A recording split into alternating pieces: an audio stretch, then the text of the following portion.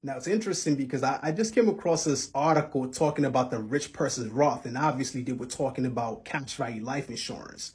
Now, what you got to understand is that most wealthy people don't use the traditional Roth IRA because you can only put in a maximum of $6,000 per year.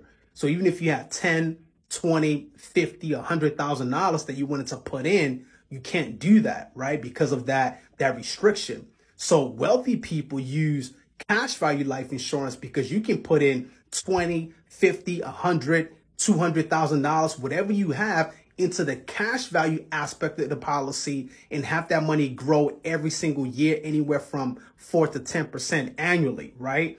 And the beautiful thing is that it also has the same benefit with the Roth in the sense that it's tax-free when you start taking money out.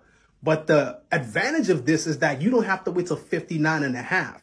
So you can actually borrow money from your policy and pay yourself back without waiting until you're 59 and a half, right? So if you're the kind of person who has tons of money just sitting in a bank, or you're looking to start saving towards your retirement or preparing for your retirement, then I strongly recommend you look at a cash value life insurance policy and see how to get it structured for you so that you can start benefiting from the policy. If you're looking to learn more, make sure you click on the link in my bio to schedule a free consultation.